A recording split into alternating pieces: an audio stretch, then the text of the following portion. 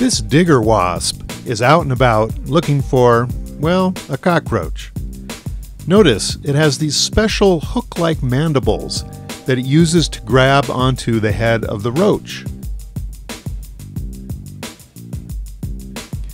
Now just come with me.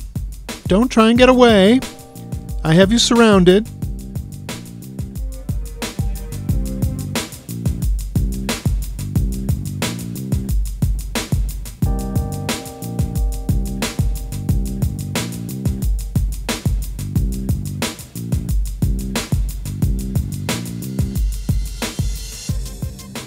Notice how the wasp appears to be stinging the roach.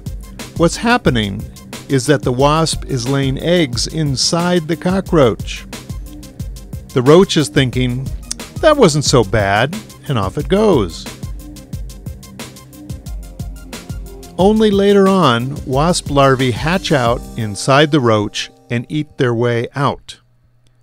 That's a bad way to die.